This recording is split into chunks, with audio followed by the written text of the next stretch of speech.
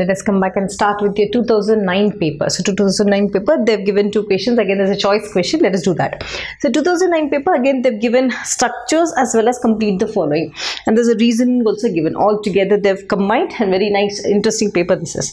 So in 2009 paper, they've asked complete the following reaction. So I did the hydrolysis of xenon. Again, I'll be doing it here. Just see.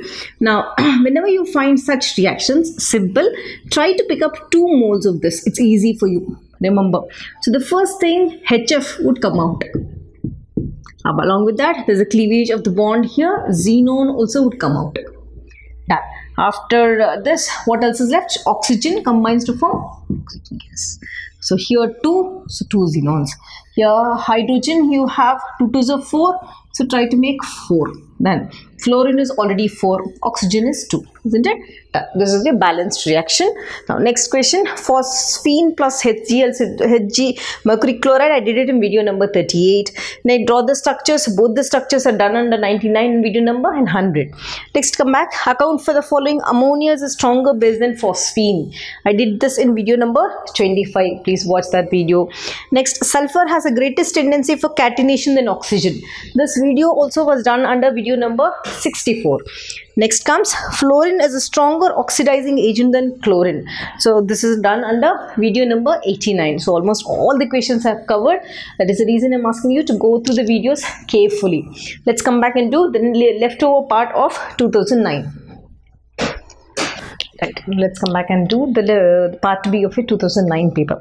What they give us? Explain the following. In the structure of HNO3, okay, the NO bond is 121 picometer and shorter than NOH bond is set. Okay, so basically, when do we call something is shorter? We have a criteria: single bond, double bond, triple bond.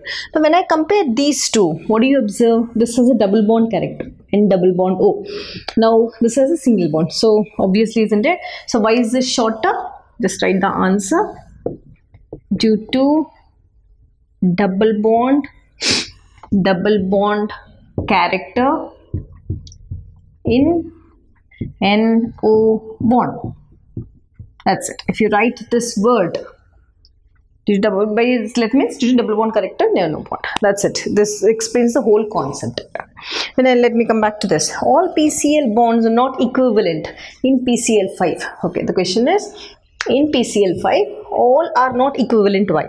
So when I have to draw the structure of this, just see, phosphorus in the center. You have 5 chlorines. How are they arranged? 1 chlorine, longer. This is also longer. These are called axial bonds.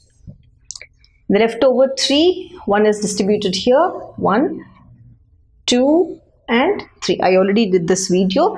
Please watch that. And you're joining them. Okay. Join them in this way.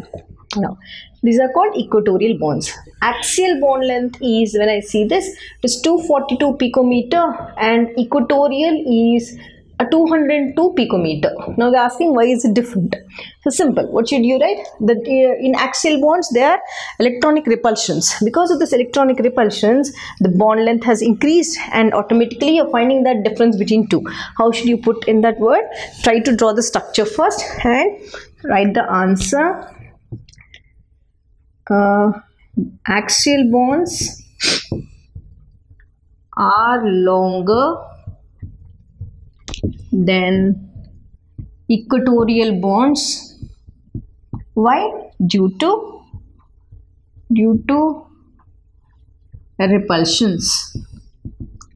A lone pair of repulsions. That's it. This is your answer. Then draw that structure and draw this data also, please. This is also important. Next question, ICl is more reactive than I2. Okay, ICl is basically an interhalogen compound, combination of 2, more reactive than iodine. So what is the most important thing? It is more reactive. Why? Due to the difference in electronegativity between both. Here in I2 there is no concept of electronegativity, isn't it? Two similar atoms. Here why is ICl more reactive? Your answer should be due to electronegativity difference between iodine and chlorine. So because of that there is a pull in the electron pair and it automatically becomes more reactive.